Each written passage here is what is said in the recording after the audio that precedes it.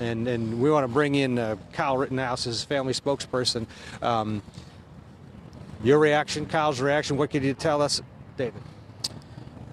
Well, we're obviously very happy with the verdict because Kyle can live a free life as an innocent kid, as an innocent young man. But I think what's important to remember is that there's no spiking the football. Two people did lose their lives, right? I think this is a serious inflection point for the country to look back how this all, what's happened over the past year with the perpetuation of lots of different media, wrong information being reported. So we're extremely happy, and we believe that justice was absolutely served. Kyle was defending himself against being attacked, but there is no spike in the football, and I just want to make that clear that I think the country can actually, this can bridge the divide, and I hope we can do that. What is next for Kyle Rittenhouse? College. Be an 18-year-old young man. He's obviously going to have a new normal, but we're prepared for this. But I think you're going to see some very interesting things coming out of Kyle in the future. He's very pragmatic about what has happened since the 25th of August last year. He's not angry. He's not upset, but he sees some areas, some significant areas that need. He sees two sides that need to come together, right? I mean, this is an opportunity for this country to have some tough discussions and to reflect upon what has happened over the past year.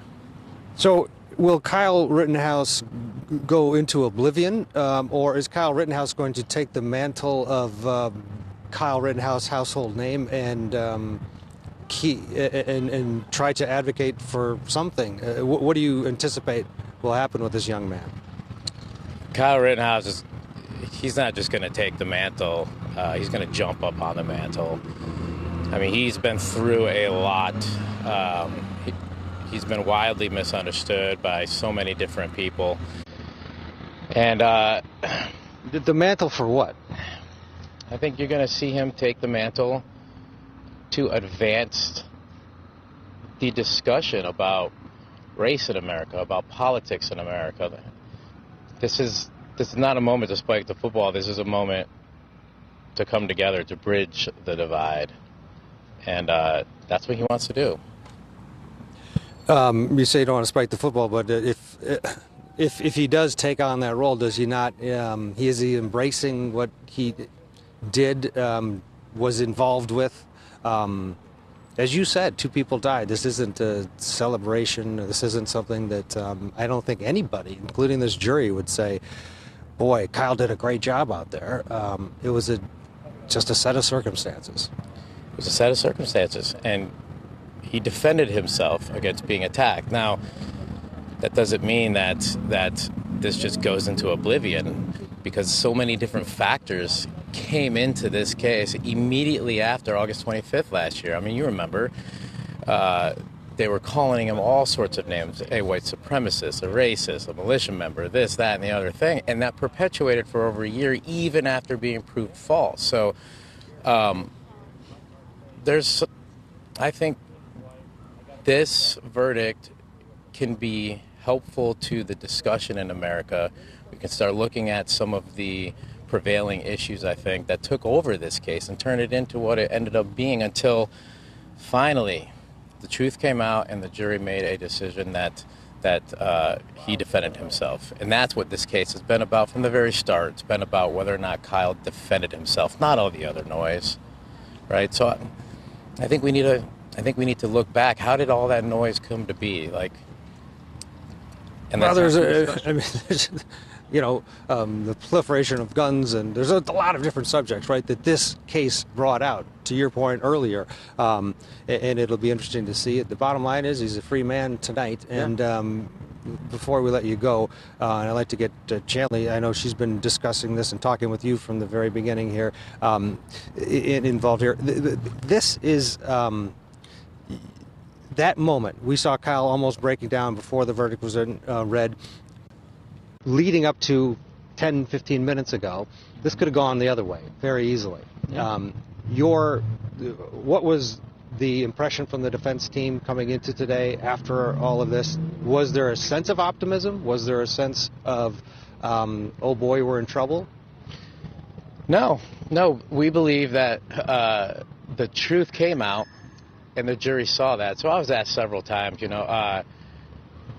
it's gone to 2 to 3 days now. And my position has always been that this jury was being very cerebral about this decision. I mean, this decision, it was a major one, in a major case, one of national significance, probably one of the most consequential cases, of maybe 3 decades. I mean, this was a serious case that needed serious and thoughtful decision-making on it, and that's what I believe they were doing.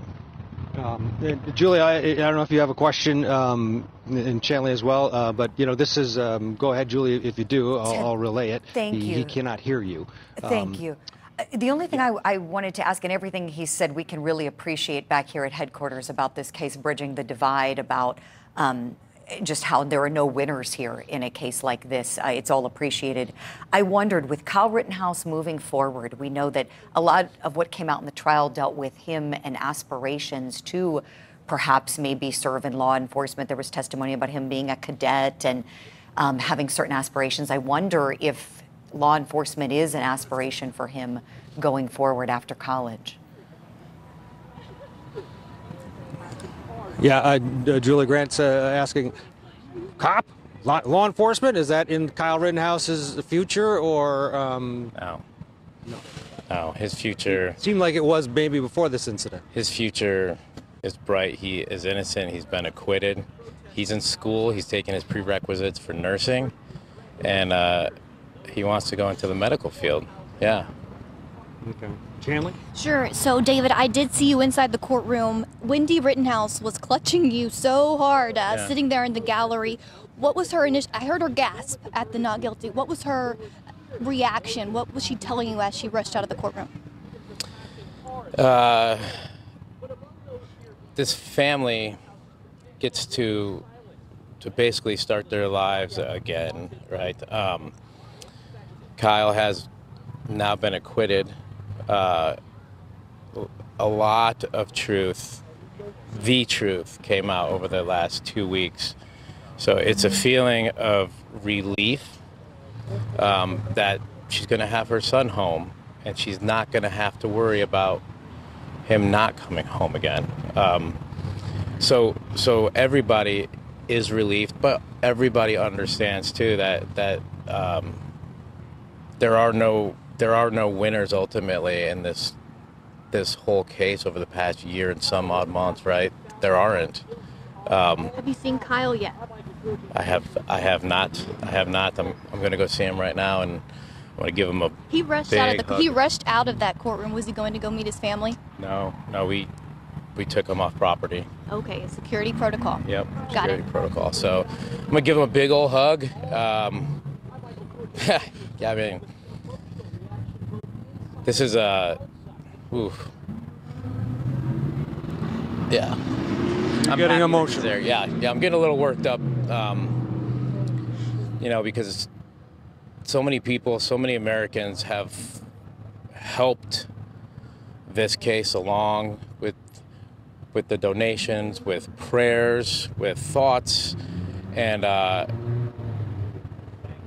mean, it's just been overwhelming, the support, right?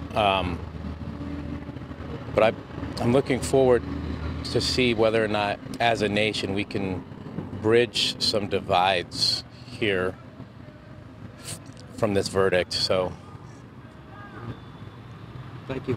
Yeah. And I guess, like you said earlier, I'd say congratulations, but there are no winners in a case like this.